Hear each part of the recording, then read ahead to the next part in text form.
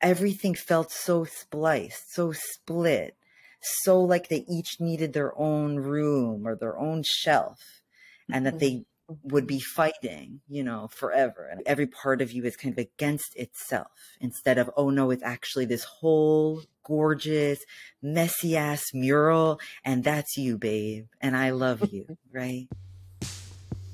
We're dreaming the world to come, spiraling in time, dreaming alive, dreaming alive, dreaming the world to come, dreaming alive, dreaming alive, can you hear our song?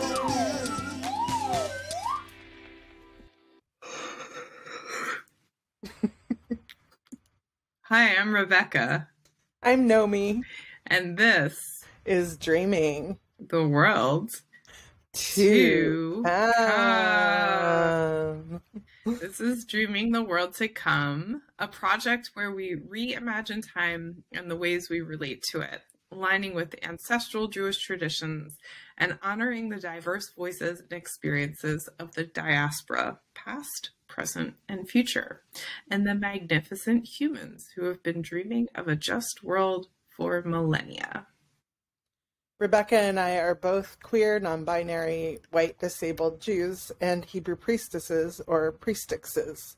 We live in the Pacific Northwest on Squaxin land, also known as the Steadshas Village, and known colonially as Olympia, Washington.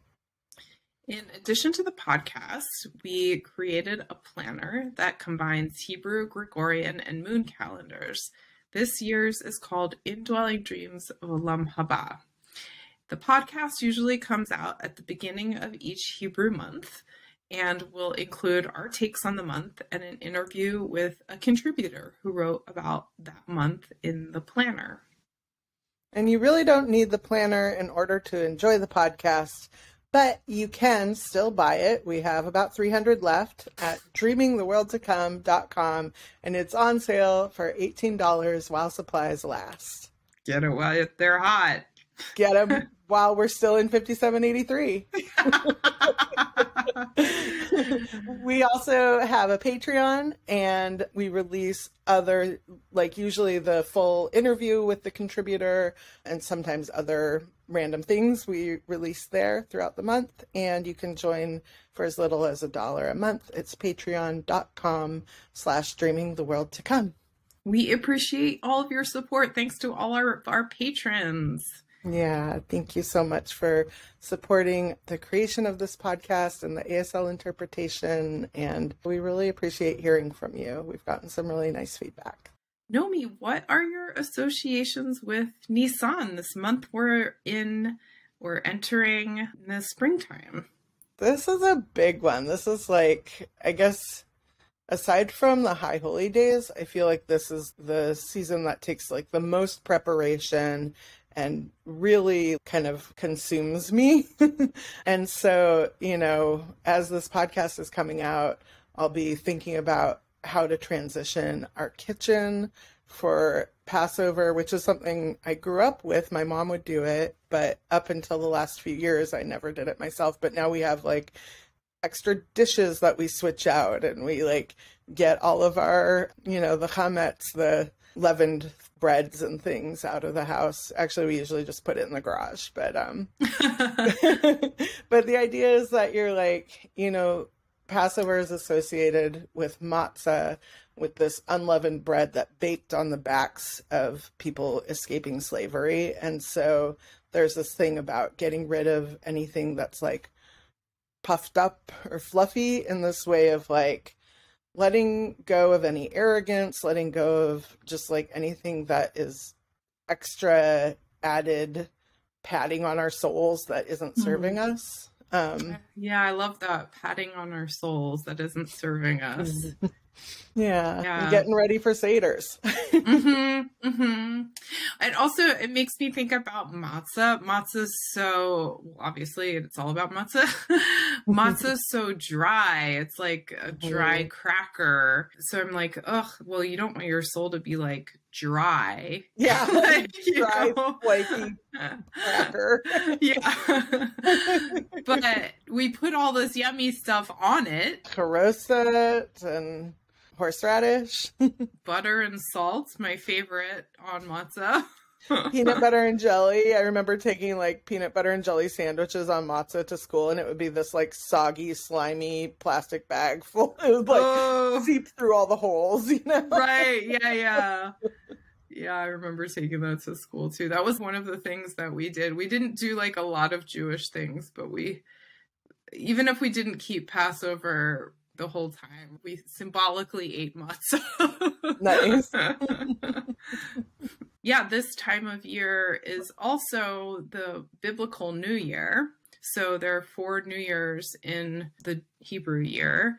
And so for those of us in the Northern Hemisphere, it's another time to start anew, which really resonates with all the new growth poking out of the ground and starting to grow on the trees.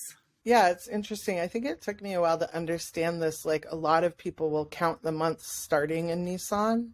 And so they'll say, like, you know, Av is the 5th month. And I would be like, wait, what do you mean? Because the year starts in Tishrei with Rosh Hashanah. But it's been really cool to learn that there's, you know, 4 different New Years. And in the Torah, the New Year is in Nisan and is more recent that we started counting by Rosh Hashanah. More recent in the last 2,000 years, I guess. You know. So is starting the new year in Tishrei with Rosh Hashanah, is that a rabbinical Jewish practice? That is my impression. Oh, yeah. Okay. Well, we connected Nisan. We're connecting different trees and plants with the Hebrew month, and we connected Nisan with the apple tree. The apples are usually starting to bloom in the Northern Hemisphere in Nisan. And there's also this Talmudic story that when the Pharaoh made the decree to kill the Israelite babies who were born, that the people with sperm got really... Okay, this is not exactly the Talmudic story. This is a little bit of my interpretation. But got really depressed and went out to the orchards, and the people with uteruses seduced them with mirrors to procreate and keep having babies, even though they were scared that their babies would be killed. And then there is this Talmudic story that the children who were born were raised by the orchards. And when the Israelites were freed, they all went to the Sea of Reeds, and the birds from the apple trees escorted them there and then sang with them through the ocean. Wow, so all the hidden babies just grew up in the orchard by themselves, raised by trees, but then they knew the right time to go join to cross over. So the story of the apple orchards is kind of a combination of stories from the Talmud and from the Torah, but I don't think it necessarily was apple orchards, actually, because I don't know if there were apples in that part of the world at that time. Mm-hmm. But whatever people are calling apples. It was probably apricots. Okay. Mm. But apples have become such an important food for Jewish people. Mm-hmm. And that eating apples and using them for Jewish ritual probably actually originated in Spain. Mm. It's interesting because apples are talked about as like such this like very kind of like sexual, luscious thing, and it makes way more sense that it would be an apricot. Yeah, right? Because they're like fuzzy and like juicy in a different way. Totally. They're very much more sexual than apples. Yeah. Yeah, for sure. I really love the idea of the earth swallowing up the children and caring for them. And that our mythology speaks to our relationship of a trust in the earth. Mm-hmm. And I feel like in that story that there's this really telling of how much we trust that the earth will care for us, and that the earth does care for us, and that is us, and that we are totally part of the earth. Yeah. Yes. Well, and that makes me think about something I always think about around Passover, around the crossing of is it the Red Sea? Or the Sea of Reeds. The crossing of the Sea of Reeds. And, that we see these depictions of Moses like walking up to the water and being like, part, and then the water's like, shoop. But like, I feel like, Miriam, Moses' sister, was like the water witch, like the water prophet. And I feel like she was tracking the waters, tracking the moon. It's the full moon. Okay, at this time, at this place, the water is going to recede and we will be able to get through in this very narrow window. And let's like really trust that. Let's really trust that. Let's bring all our stuff. We'll have to bake the bread on our backs. We'll bring our musical instruments so that we can celebrate on the other side. But like, here's how we can leave.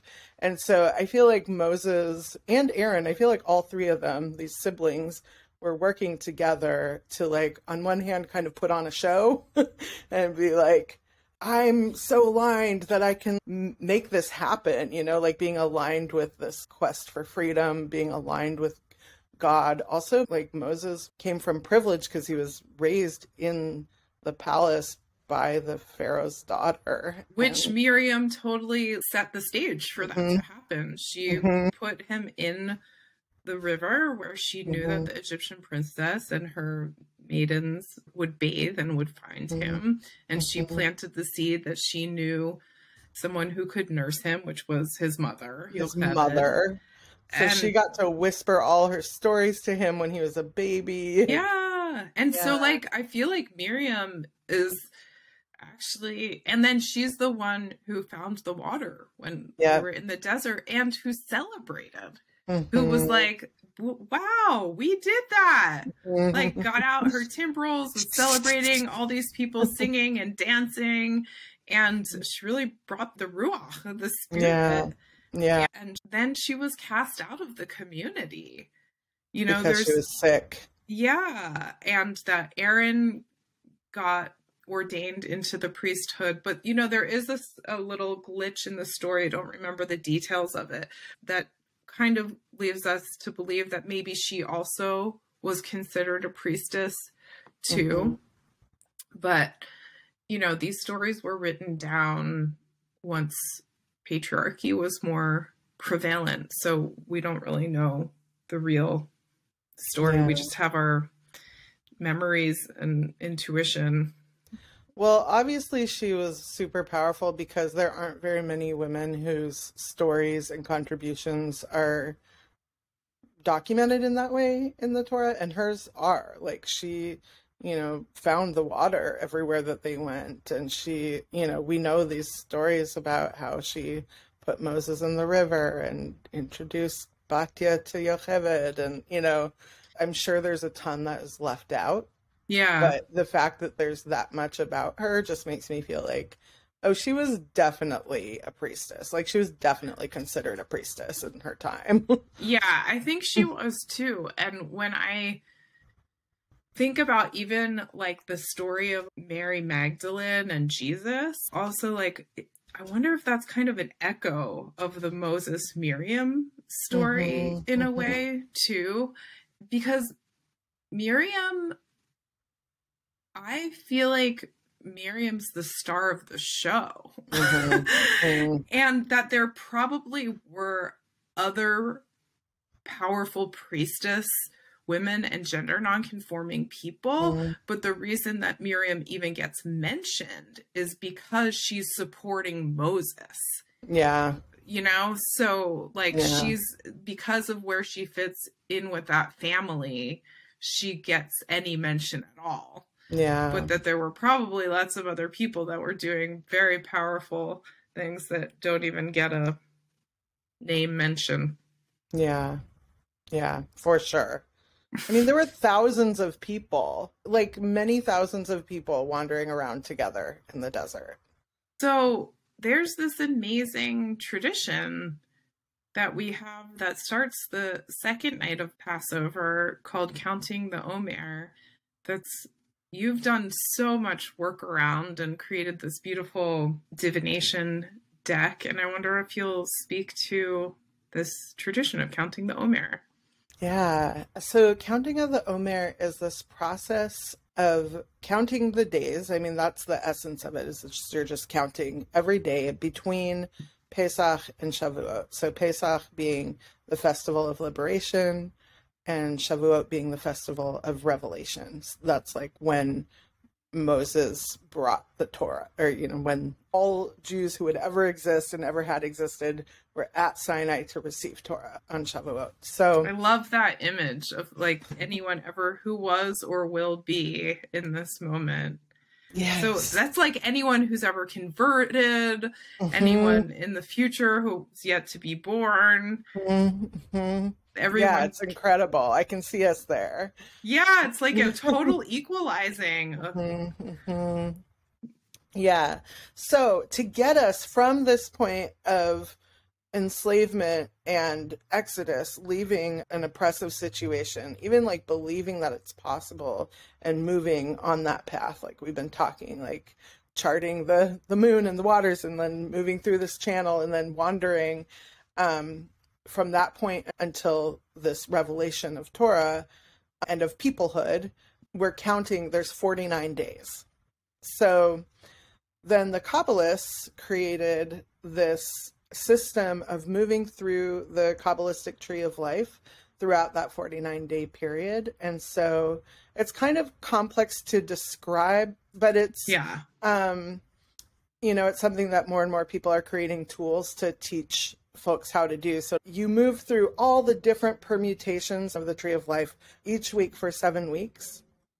And when you're able to do it and really chart all of this, it's a super deep experience. And so like on one hand, you can just be like, today is the third day of the Omer. There, you did it. You counted the Omer. And you can also use the opportunity to engage with Kabbalah every day, say these certain blessings.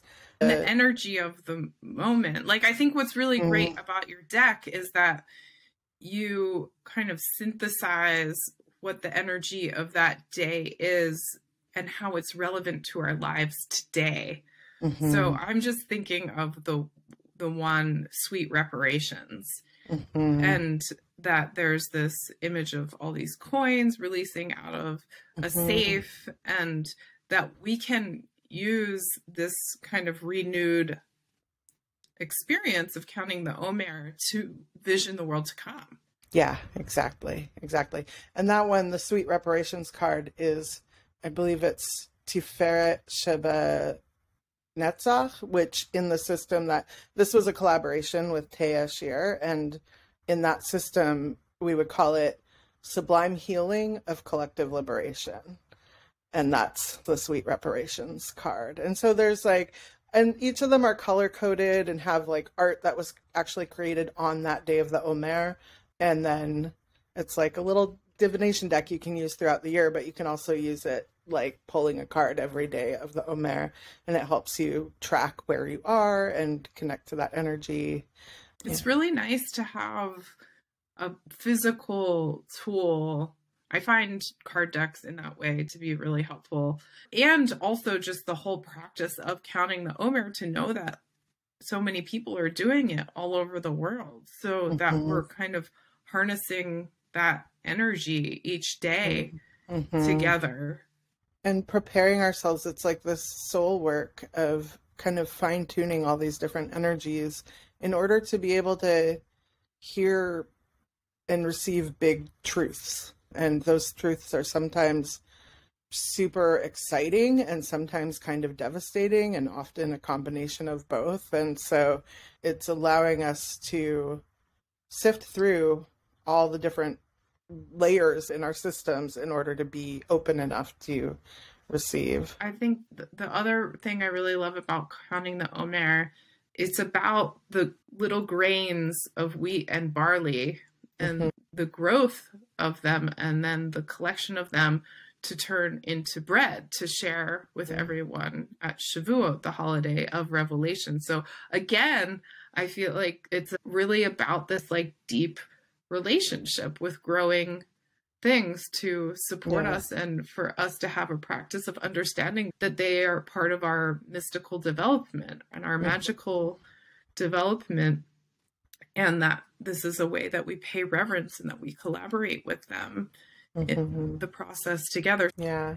And I've seen Karina Dross, who was one of our contributors the first year that we did the planner, did Counting of the Omer, where she just put 1 grain of barley into a jar every day. And that was how she counted it. And I thought that was really cool. And I've seen some really cool different ways that people make little counters, like the JVP Havara made like little scrolls that are in a little box. You like turn them every day. And yeah, it's really sweet. And it's a kind of a personal, private ritual often, because you would do it every day.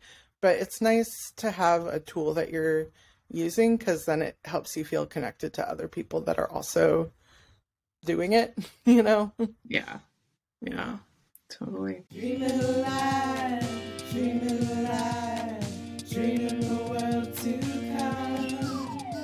Maz, hello. Hey. Welcome. Thank you for being here with us. Thanks so much for having me. Thank you. So happy to see your face and your stylish glasses and your really cool microphone. Yeah, I wanted to sparkle it up today and, you know, brought out these glasses. They're really cool. They really work. Yes. Thank you. For people that are listening and not watching, Maz's glasses are big and black and then have like a lot of sparkly jewels around them. Is that accurate? That's accurate, yeah.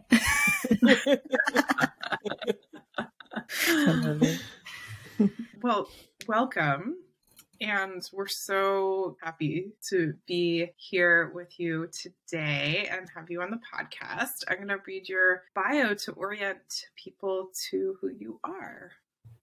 Mazal Masoud Etedgi, they, them, theirs, is a trans non-binary artist, Arab Mizrahi amazigh Jew, first gen, spoonie, chronically ill person, herbalist, drama therapist, clown, and cultural organizer. Maz utilizes imagination, play, and ritual as tools for liberation, healing, and connection.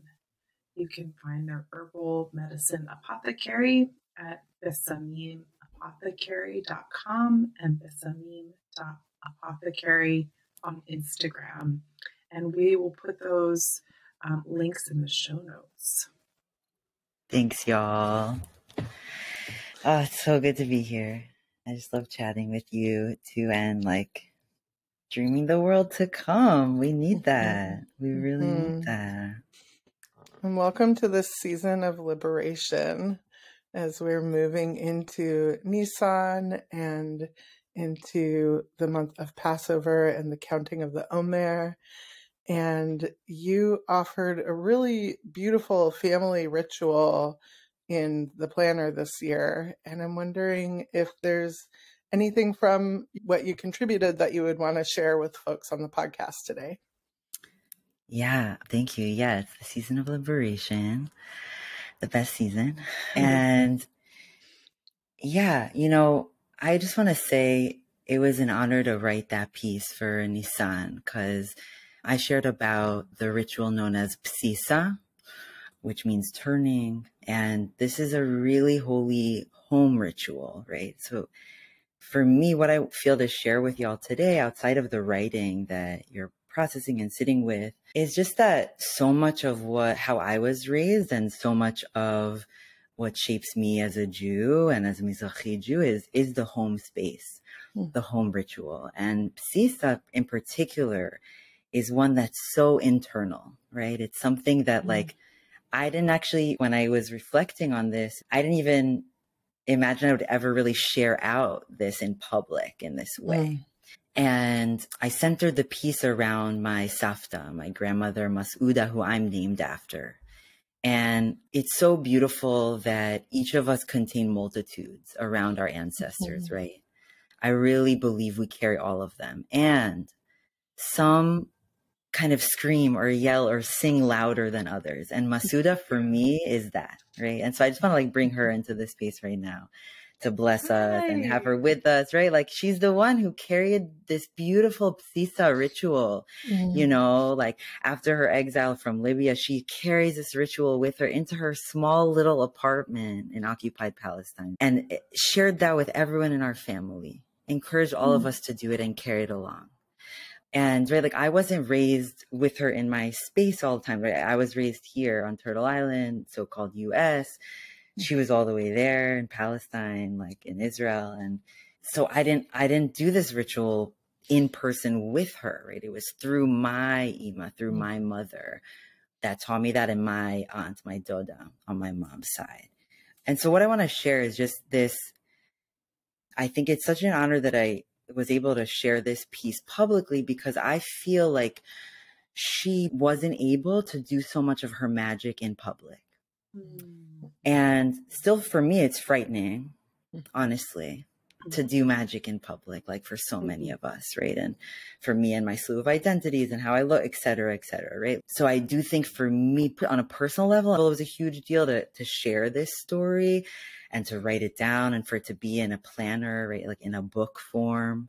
And then the collective level, I think for mizrahim, it felt really powerful to have our wisdom out there in that way and to have particularly a home, as I'm saying, like a home-based internal ritual, something that I've done it now with Ashkenazim and I've done it with folks who are not mizrahi, but like that's new for me, right?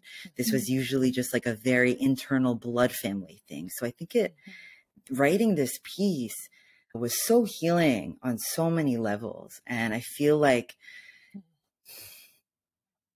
brings her memory alive and brings my particular lineages alive in a certain way that was a risk to do, but feels like the risk that's necessary as we talk about liberation, right? Rooting in and down into really the fibers of who I am and sharing that with all of you, even when I'm shaking, like even when I'm terrified.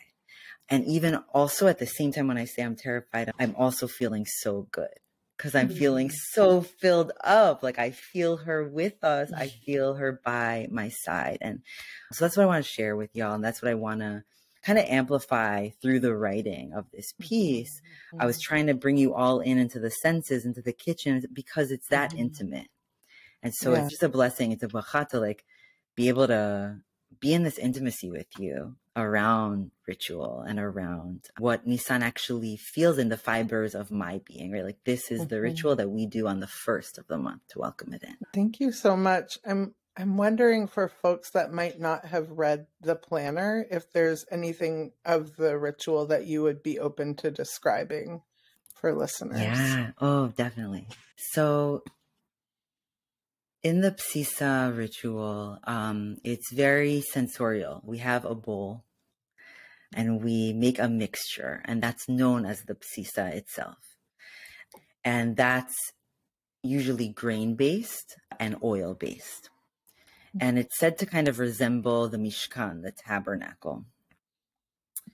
Or rather, it's said to symbolize the stuff, the glue kind of in between mortar. what held the tabernacle, the Mishkan together. So that's pretty cool. That's like one of the symbols of it. So if you can imagine, we're centering around a bowl with this kind of sticky, thick substance that you prepare with like barley and spices and oil. And then you put inside of the bowl to be blessed, you put in your jewelry is typical to be done. I like to also say put your amulets in there so that they get kind of this cleansing and this huge protection and blessing as we turn the season.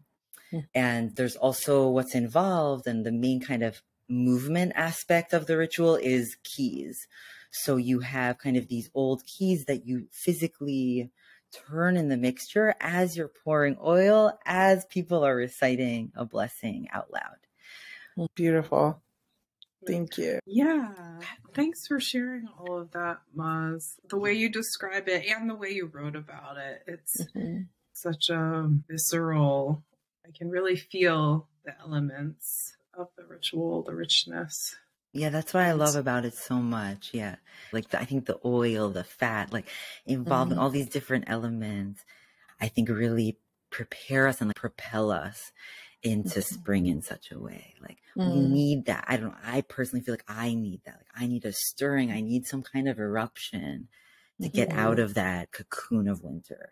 Or else it's like the stagnation is there, the stuckness is there. Like the lessons that we're learning in the winter don't get moved. So it's really cool that Sisa is turning. Like, so, let's turn with it. Like, I love the timing of it too. That it's the biblical New Year, the first of Nisan, and that imagery with the key is like, okay, it's a portal, as you said, like the turning of the season. Yeah. My experience growing up, I was steeped in Jewish community, but it was kind of split, you know, it was like multi-tiered almost, right? It was like we had our at-home keila, at-home community, which was a lot of mizrahim. There was also like, you know, couples that were like mixed Ashkenazi, mizrahi, but like Israeli. So a lot of that energy in our homes. And that shaped a lot of what I understood was Jewishness.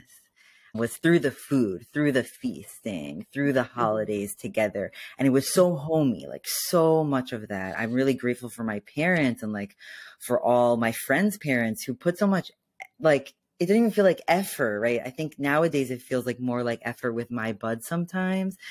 But it was kind of this seamless thing that happened. And perhaps it's because we were also neighbors. Like it was just easy. It was like a crew of like 15, 20 people that lived really close by. It was easy to get to each other. Like, you know, also my my mother required that we be at the Friday night dinner table every Shabbat.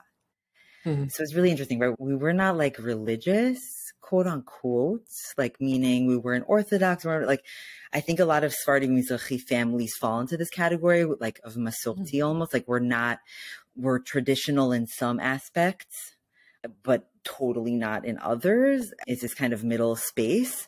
And so to give that example, it's like my ima was like, you have to be at the table Friday night, like you have to be there eating dinner together, right?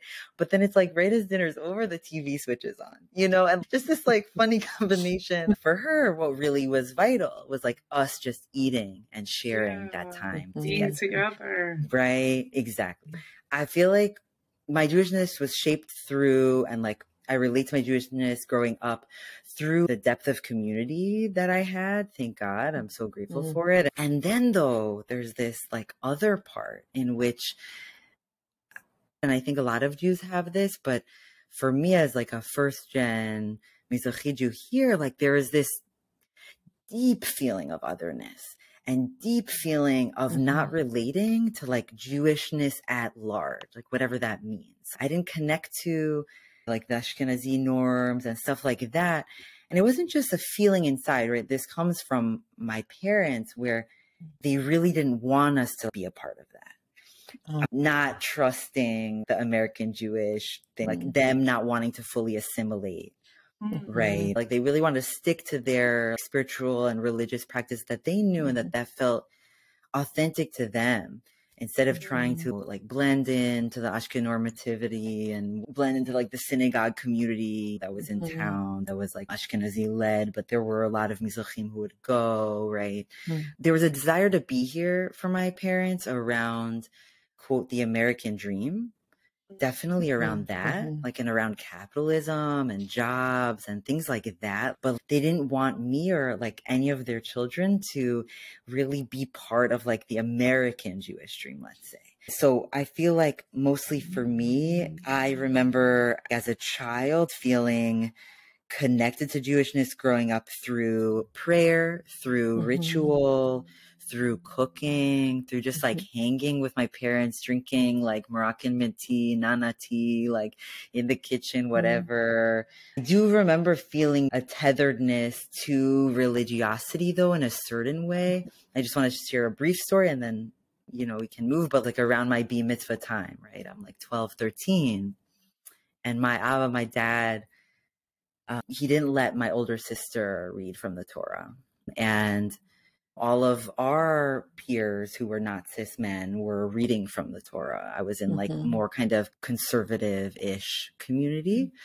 And for me, I remember my time came around and I cried and begged him, please let me read from the Torah.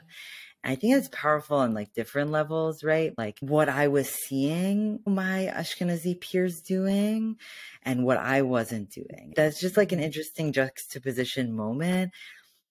And like it's so genderful and like there's so much there that I appreciate like my little self for doing and for asking for. And we finally came up with a compromise where I could study one aliyah, so like one portion of the weekly chapter of the Torah and study it and do it, but only in front of my smaller school community and not at the synagogue.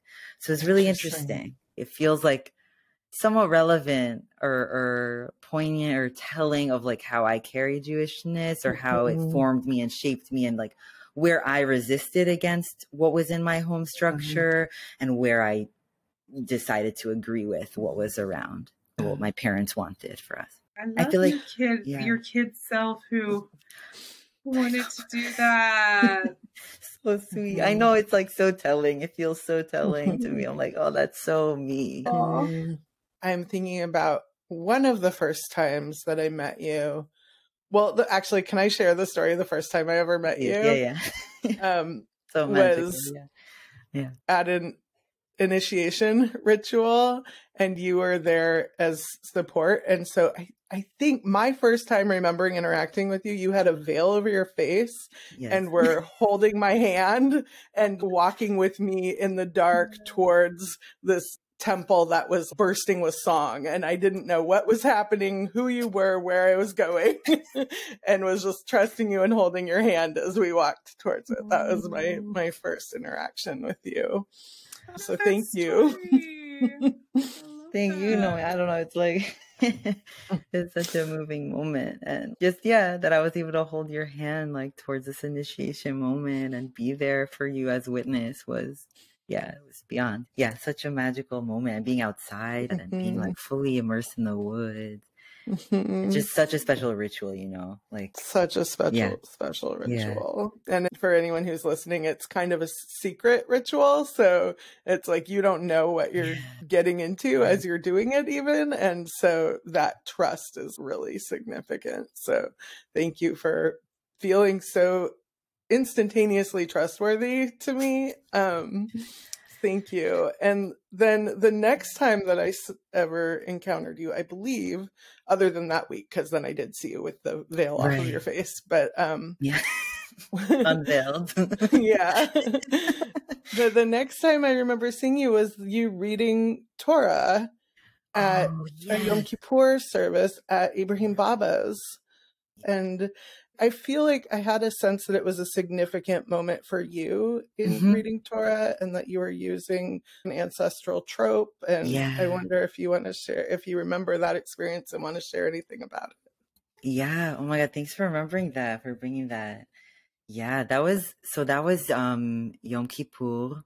And I decided with Tea's support, I was like, it was a certain trans coming out-ish moment for me, or like a certain significant moment in my gender journey, and I wanted to mark it in a certain way, and just because of the nature of the mitzvahs and whatever, and that being so gendered, I wanted to do another one, and this was kind of like a mini.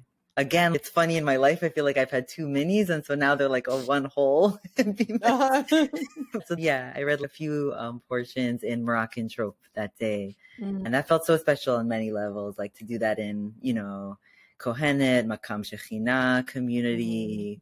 That was a special day. I'm wondering if you want to share more about where you're at with Jewish community, Jewish identity, Jewish self. Oh my goodness.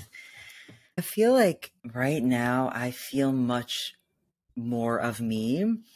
around Jewishness. I feel like more parts of me are taking up space in my Jewishness, and more parts are public, and more parts are also just like showing up with my buds. And I still hold true in many ways to how I was raised, right? Like my home space is such a ritual space to me in my own practice, and then also for my community members who come and who I host and who we sit and have Shabbats together, or do different rituals together. I feel like it's such a juicy time right now on a collective level.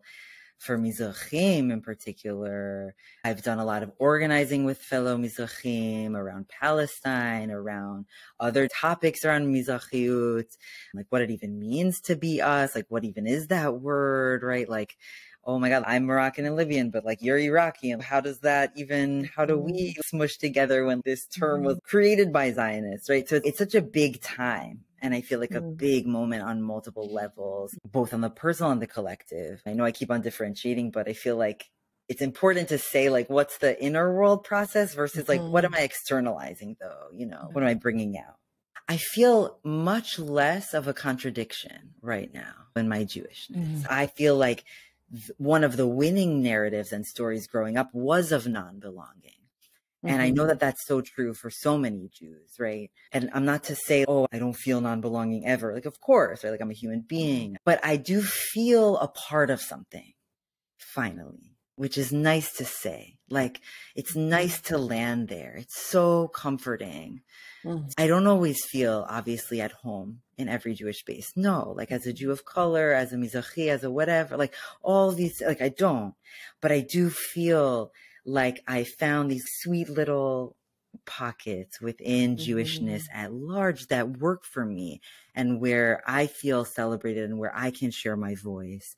And I don't feel scarcity around it anymore. I think there was enough of us yearning and enough of us needing that we all were just like, oh, let's just do this together now. Let's just stop, you know, holding up or isolating, and let's come out with it. And I want to say that's even a shift in the past 5 years for me.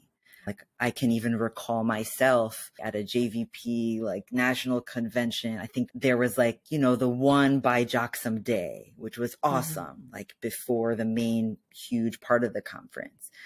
But even in that day, I remember feeling so lost, like so very lost, just not able to feel the wholeness of my organizer self, my spiritual self, my this self, my trans self, my da-da. Like I couldn't, everything felt so spliced, so split, so like they each needed their own room or their own shelf, and that they would be fighting, you know, forever. And I feel like that's like something I was raised with, right? This fighting feeling. Every part of you is kind of against itself, instead of, oh no, it's actually this whole gorgeous, messy ass mural, and that's you, babe, and I love you, right? Like, you know what I'm saying? Like that, like, so Hallelujah. Yeah, I'm proud to be able to say that though, that I can locate wholeness within my Jewishness. I don't know that I would have said that 5 years. Definitely not. The image that I got when you were describing that was turning the key. Wow. Like, it was like, okay, like all the grain, all the oil, and like so it has to be all messy in there for it to turn. Oh, exactly. You're so right. It's wow. Thank you. That's so true. That's the metaphor of it. Exactly. Yeah. All the different textures, all the things we thought couldn't possibly work together. But like, of course they do, right? Like there isn't another way, right? And I think that's, just processing it live with y'all right now. I do feel that's part of undoing my own personal and I think familial undoing of Zionism, colonialism. Like that's like, if we're going to put like structural words on this experience, that is that, right? Because there's just so much separateness that was instilled in the fibers of my bones, right? And to remember the togetherness and to trust that togetherness, right? Like is a gift and is a healing, I think, from that. So beautiful. Thank you. Yeah. I keep seeing like crystalline structures in my head, the way that water will absorb the energies and express them through these patterns, like a fractured fighting against itself energy gives these more kind of harsh edges internally. And then when you're able to actually be like, oh yes, all of me working together, just the ways that that blooms and grows from there. Whoa. Thank you. Beautiful. Thank you for that image. And I relate. Yeah, that's the feeling exactly. Those sharp edges, but then like this beautiful thing inside that's glistening. Yeah. Maz, this feels like a great transition to ask you, what are the ways you're dreaming the world to come? Oh my God. Okay. Can we take a sec to like, for y'all, right? The world to come, right? Olam haba. For me, there's like the one that we're dreaming, co-dreaming as we're talking right now in this lifetime. That's one for me, right? But then there's like the Olam Haba that's written about a lot in, you know, rabbinical texts and in Jewish sacred texts, right? That's like the one where we pass over, where we die. There's that one. I'm so glad you brought this up because I don't know if we've explicitly talked about this on the podcast. We're like, okay, we're doing this world to come project. How I relate to it, it's what's alive in our world that is the world we want to live in, and bringing more attention to that so that the parts of our world that are harmful and hurtful and oppressive fade away, become part of our living history, but not our lived experience. And I guess I would say, in terms of what the rabbis imagined, that is more like an afterlife kind of vision. I still think that in that there's some kind of dreaming of like some kind of like perfection, or, you know, oh, well, if we can't have the perfect world here on earth, like what could it be in our imagined, like on the other side? And in some ways it's like, you know, we all have ancestors that are currently living in that world, you know, who have crossed over, and we're still with them. And so to me, I'm like very open to whatever the interpretations are that people want to bring to the world to come, like whatever that means to you, and specifically how we are enlivening that vision. Oh man, wow, beautiful. Yeah. And I just appreciate, I just want to pick up on this last thread, Nomy, of like perfection. When I was writing about this, like Olam Haba, about the world to come, I was like, oh, I'm so in love with imperfection. So like, what about a world that's like messy, celebrates all the parts? What about that world? And that isn't the world that I feel we live in, right? It's such a high stakes perfectionist thing, even here. So it's interesting that there's an imagining of something perfect next, because I'm like, don't we want a relief of that? Yeah. I think that they're like that. I wonder where that perfect, like, kind of framing came from, because I don't necessarily think our ancestors, when they thought of the world to come, were thinking of perfection in a capitalist, white supremacist way, per se, because there's perfection in chaos. And I mean, our ancestors have so much reverence for the non-human world, and which is filled with so-called messy things, you know? Yes. No, it reminds me when you say this, Rebecca, like of actually our creation story of Bereshit, and of the chaos that it takes to create a world, right? Hashem, right? God supposedly in this grand story does all these magical, wild things that are utter chaos. When you're reading it, it's like total creation, destruction, embarrassment, like all at the same time, like conflict, non-repair, actually, some repair. Like, it's actually everything. How can we look at that text too to support us in dreaming our world to come? Because for me, when I think dreaming the world to come, let's look down.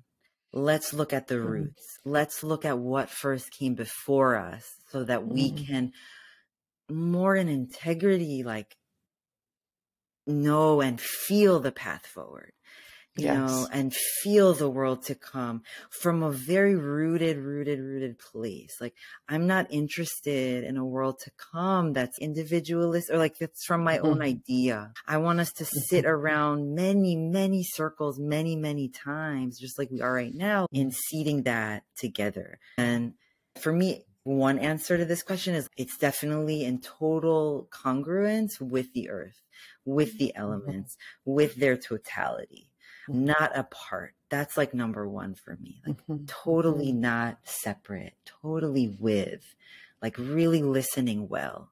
And I think that medicine of listening well to the earth, to the elements, is one I would want to bring, how to feel all with you by my side.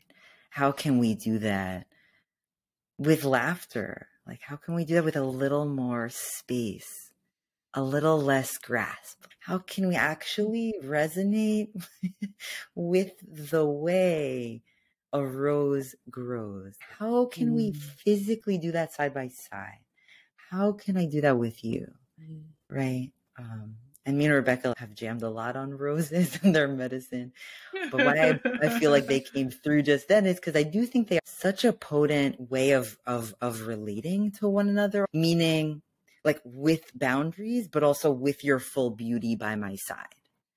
Like, that's what I mean. So I guess I'm giving like both a relational answer here and like a earth-based answer here. I feel myself so nourished and embraced by your words and the energy that you're imparting. It's not all the time I get to really feel that virtually in this way. And thank you. You're powerful. Thank you for drawing us in. Thanks for being here. Thank you for asking the good questions and for asking also the risky questions. We're dreaming in general, but then dreaming the world to come. All those layers there, it's big work, you know? So I just feel grateful to stew in it with you at this very precious, like particular moment in history in which our dreams are needed so badly. If I do want to seed one, seed two again here today with y'all, it's like, I want so much more care. I want so many more of our needs to be met. Like so many more for all of us. Like I so deeply want that.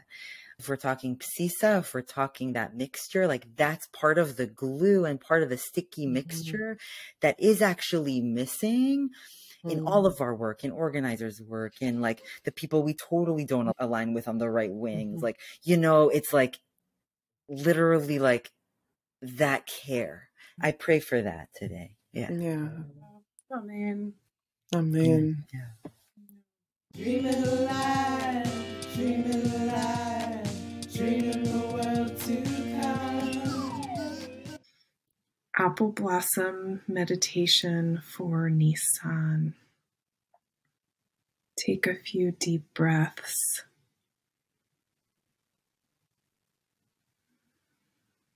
Feel the season of spring arising in you.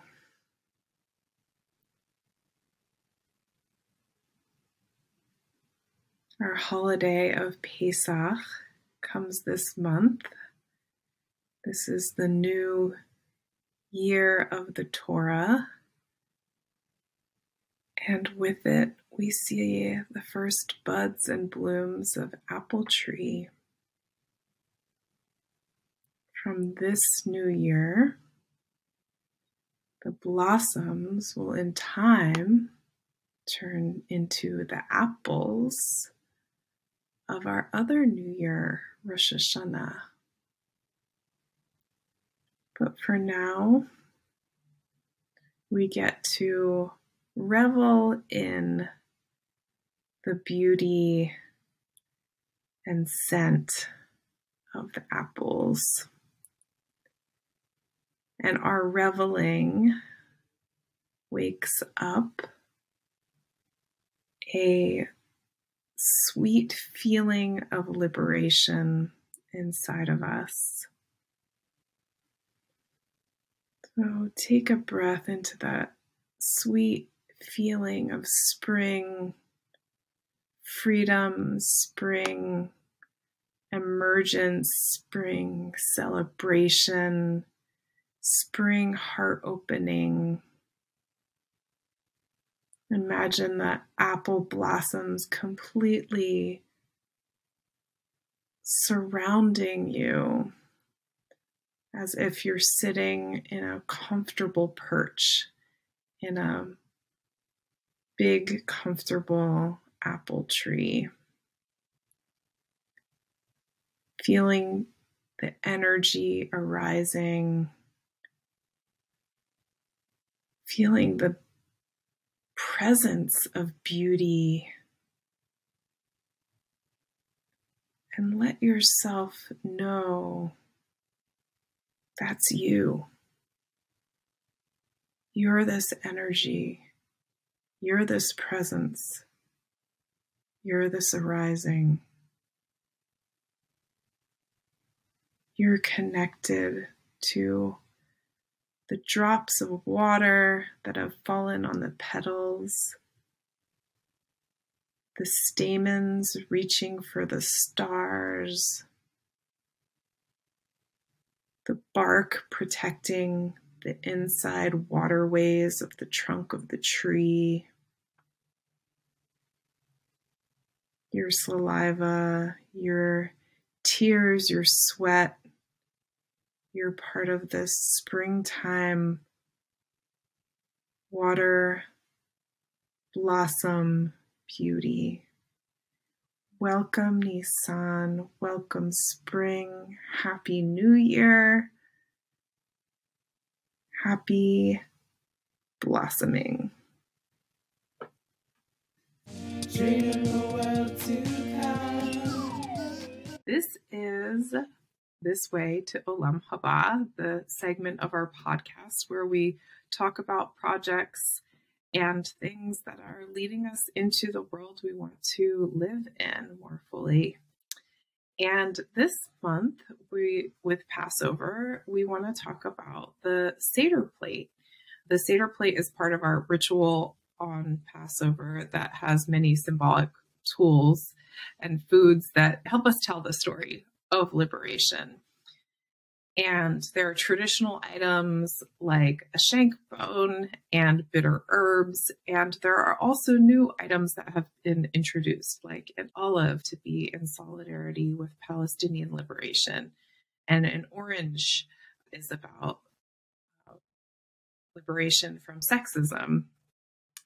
And a few years ago, a new item was introduced, which is the spoon. And as people who are disabled and think a lot about disability and disability justice, we want to introduce to you this new item that's been used on the Seder plate, the spoon, in honor of disabled people. Yeah, so in 2020, which was, as most of us know, the first year of the pandemic, when a lot of us were isolated in our homes and really thinking about what the impact on disabled people of this pandemic was going to be, Elliot Kukla and Danielle Ferris proposed a spoon on the Seder plate for inclusion of disability as part of this Liberation Festival. And the spoon has become a little bit of a symbol of disability in a way because of what's called spoon theory. It's come to be called spoon theory. And so spoon theory is essentially, it could be any item. It was developed or first introduced by a person named Christine Miserandino, and apologies if I'm not saying your name right, Christine. But the idea is basically you have a set amount of energy for a day. And for disabled people, that might be pretty limited. And what she used to describe that was spoons. Let's say a disabled person has 5 spoons to work with throughout the day. So maybe getting up and getting dressed is 1 spoon. So you have to kind of measure out your energy, how much you're outputting based on how much you know you'll have for the day. So, for example, right now I likely have COVID, and this is probably going to be, I'm using all my spoons to do this podcast today. So when you hear people say things like, oh, I'm all out of spoons, that's what they're referring to, is like the little allotment of energy that I have in my day to do things is used up. And then, so last year, our friend Jonah Aline Daniel, who runs Narrow Bridge Candles, and then a couple other community members. One was Mads DeShazo of blessed memory. She's somebody that we actually lost in the last couple of months. So it feels special to honor her with this. So Jonah and Mads, and then also Carrie Kaufman, put together a Disability Justice Haggadah insert. And they also sent out little gold spoons to put on your Seder plate. They're really darling. Beautiful. Yeah. And they all did writings, and they also included the 10 Principles of Disability Justice by Sins Invalid. And it's really awesome. And so we'll put a link to where you can access that in our show notes. And we're visioning a world where people with disabilities, our needs are centralized, and that we all practice every day being in community together and supporting and protecting the lives of people who are vulnerable or have, more health risks, less energy to do things with. And also kind of just knowing that everyone has, in my experience, most people I know have some kind of disability, and just normalizing that. Yeah, or they're moving towards that with age, and with climate chaos becoming more intense. Yeah. Yeah, I recently had a revelation about being disabled that, because our world really doesn't support disabled people in our lives, that it's easy to feel like a victim sometimes. And I just kind of had this statement run through me that was like, I'm not a victim. I'm someone who's impacted by a culture that doesn't want me or my disabled community to live. And that's what we mean when we say disabled, that there's nothing wrong with us, that we're disabled by a culture and a society that doesn't support our lives. Yeah. And with, this global pandemic, so much of the way that it's been framed, people act like it's over and say things like, well, it's just people with multiple comorbidities who are dying at this point. It's like, oh, okay, so it's disabled people, fat people, elders. Cool. Okay. Those people don't matter. Like, that's my community. That's, really amazing people that contribute so much to the world just by existing. And we want our liberation to include everybody. I just got this image of like all these people in spoons, relaxing in spoons, lounging in spoons, flying through the air everywhere.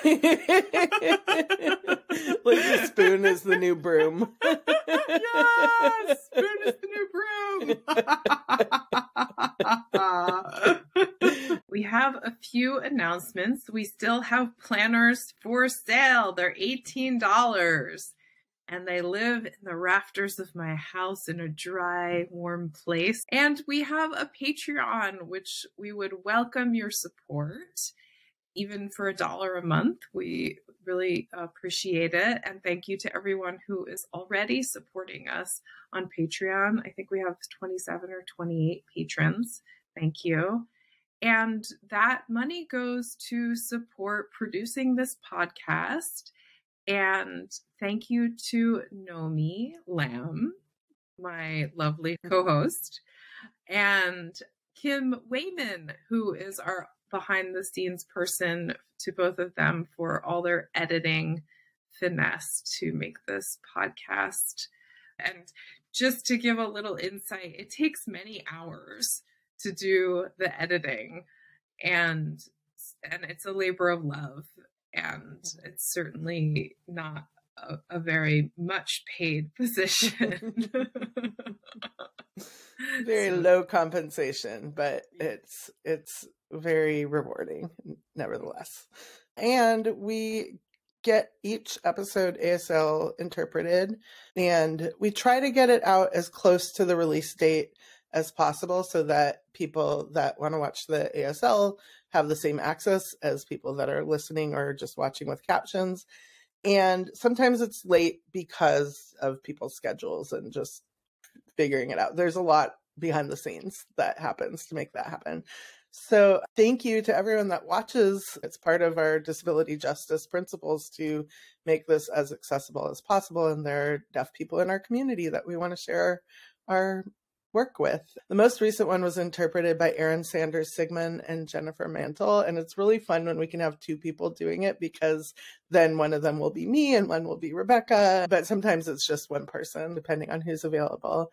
And we also welcome feedback about the ASL if you have thoughts about it.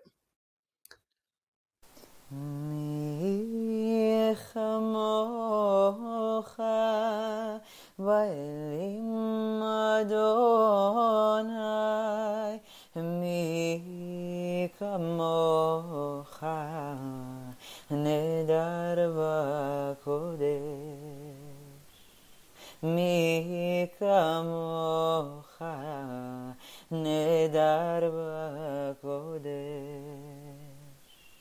מי כמוך באלים אדוני, מי כמוך נדר בקודש, מי כמוך נדר בקודש.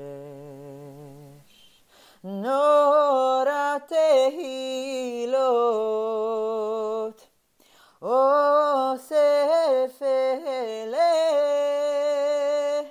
נורא תהילות אוסף אלה, נורא תהילות אוסף אלה. מי כמוך באלים אדוני, מי כמוך נדר בקודש, מי כמוך נדר בקודש.